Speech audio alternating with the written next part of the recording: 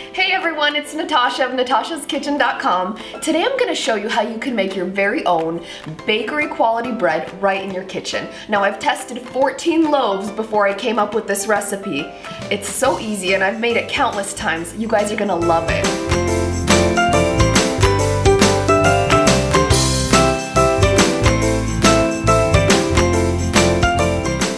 Now you probably have everything you need for this recipe right in your pantry. So start out with 1.5 cups of warm water, half a tablespoon of salt, 3/4 of a tablespoon of active dry yeast. Then you need 3 cups of better for bread flour, or you can use all-purpose flour. And finally a couple tablespoons of cornmeal, and that's optional. So let's get started. Put that 1.5 cups of warm water into a medium bowl and add your salt. Stir that up a little bit to dissolve, and then you're just going to sprinkle over the top with your 3/4 tablespoons of active dry yeast. Let that sit for 1 to 2 minutes and then stir. Now we're going to stir in 3 cups of flour. Now I measured this flour exactly by putting it in the measuring cup and then scraping off the top. And we're just going to fold that flour in just until it's combined. See how easy that was? Absolutely no elbow grease or kneading required. So once that just comes together, you're going to cover it up with plastic wrap or a lid and set it aside at room temperature for about 2 hours, and it should double to triple in volume. Alright, our dough has risen beautifully. So now what we're going to do is we're going to dust a large sheet of parchment paper with some flour. And you want to be generous with your flour so it doesn't stick, because this dough is very sticky. Okay, so lots of flour. And then just transfer your dough right over the top.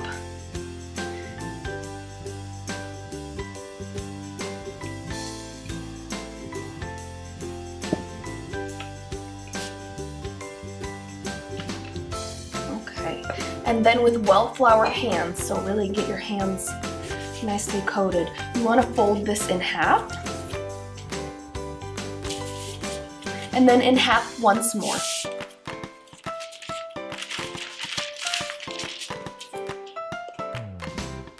Then dust the dough generously with flour, and you're gonna lift it up in your hands to form a ball. Then dust some cornmeal over your parchment paper, or add a little more flour, and set your dough right back over the top, right in the center, with the seam side down. Now you want to let that sit uncovered at room temperature for 40 minutes. 10 minutes before your bread is done rising, you want to get your oven ready. So you're going to set up 2 racks, one in the center and one on the bottom. You're going to preheat that oven to 450 degrees Fahrenheit, and also preheat the baking sheet that you're going to cook the bread on. Then boil 1 cup of water. Our dough has risen beautifully. So now what we're going to do is lightly dust the top with a little bit more flour. And then you're going to score it 3 times with either a serrated knife or just a very sharp knife. And this will make your bread look a little bit fancier. Bakery style.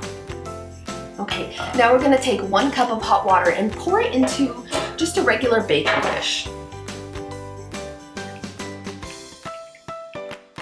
Now place that baking dish on the bottom rack of your hot oven.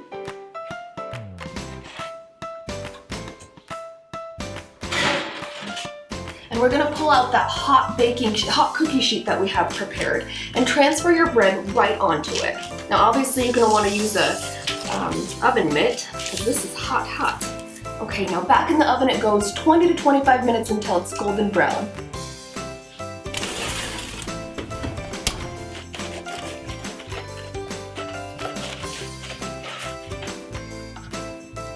My favorite way to eat freshly baked bread is to dip it in a mixture of extra virgin olive oil, a little bit of balsamic vinegar, a sprinkle of salt and pepper, and just use that as a dip, just like in the restaurants. You guys are gonna love it.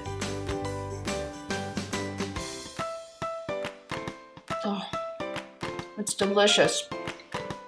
It's soft, airy, and the skin has just the right amount of chewiness. You know what else these are great for is paninis. Make sandwiches, have it with soup. Oh, just wonderful all around. Thanks so much for joining me in my kitchen, spending time with me. If you want to print the recipe, visit natashaskitchen.com. There's also links below. Be sure to subscribe to my YouTube channel.